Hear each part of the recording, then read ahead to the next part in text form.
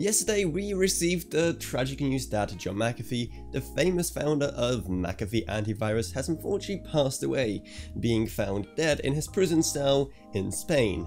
And that's a pretty interesting way to go, and definitely very fitting of the character that John McAfee was, because during his lifetime he has got up to a lot of antics, between going around the United States fighting computer viruses in his essentially own version of a Ghostbusters van, to marrying a prostitute 30 years younger than him, to being on the run for apparently raising a private army.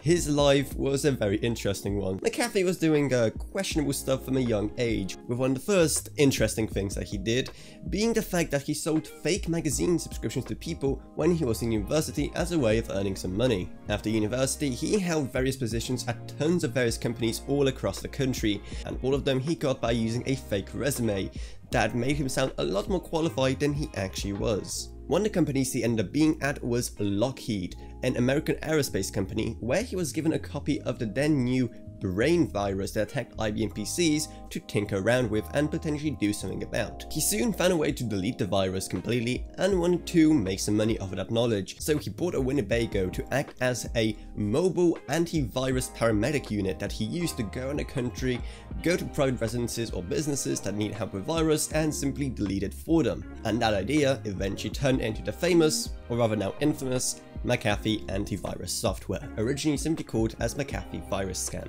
However, despite it bearing his name, he never really used his own software that much, and he told the BBC in an interview that he may just stay safe by constantly changing his IP address, by never attaching his name to any device he uses, and also by simply just not going to sketchy sites on the internet. One of the reasons for those extreme measures was that McAfee kind of turned into a paranoid guy, constantly talking about how various intelligence agencies and governments around the world have it out for him. But that kind of paranoia is almost warranted when you realize that he had to flee Belize because he was charged with murdering his neighbor and also raising a private army. Near the end of his life in the 2010s, he got into politics a lot, mainly aligning himself with the American Libertarian Party and mainly standing for civil liberties and also online freedom and privacy. And in 2016, he even ran for president as head of his own cyber party. This is also the time when he started making his famous speeches about governments and about power on his Twitter, which I highly recommend you check out because there's some really good stuff there. Well, let's take a look at the human species. Humans are compassionate and loving, gracious, kind, generous people. We are simultaneously greedy, jealous, envious, angry. It's really worth a listen, and he hits a nail on the head on so many things and really makes you think about some stuff. Though do be careful, because he can go into some more conspiracy theory territory sometimes. People, it is no secret. It is as open as it can be. The deep state does control America.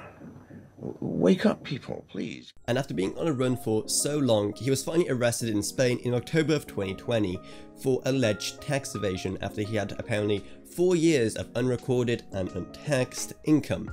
Plus, he also was charged with hiding crypto assets that are also undeclared and not taxed in any way. And finally, it takes us to today.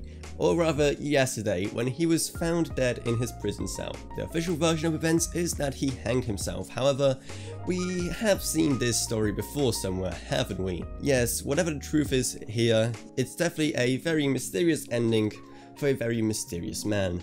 Though soon after getting arrested in 2020, he also said this on Twitter: "I am content in here, I have friends, the food is good, all is well. Know that if I hang myself, a la Epstein, it'll be no fault of mine." So, pretty interesting stuff, right? And despite him definitely being a very flawed man, he will definitely still be missed in the tech community, seeing how he pretty much single-handedly kick-started the antivirus industry as a whole, and for all its flaws, his software was pretty revolutionary. And he himself was a great man with some great stuff to say, and in fact he was the author of my personal favourite quote of all time, when he said this: "You can trust no one." It's not a cynical thing. I trust people to be people, to act in their own self-interests. If you understand that, you can use that.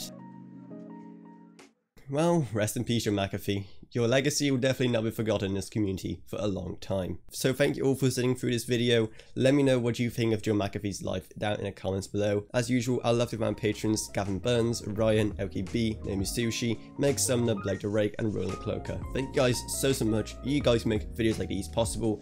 And if you want to help support the channel on Patreon, the link to which is going to be down in the video description below. But anyway, that's about it, so I hope you enjoyed this video. If you did, remember to subscribe, like, whatever, and I'll see you all in whatever I make next. Goodbye everyone. Goodbye.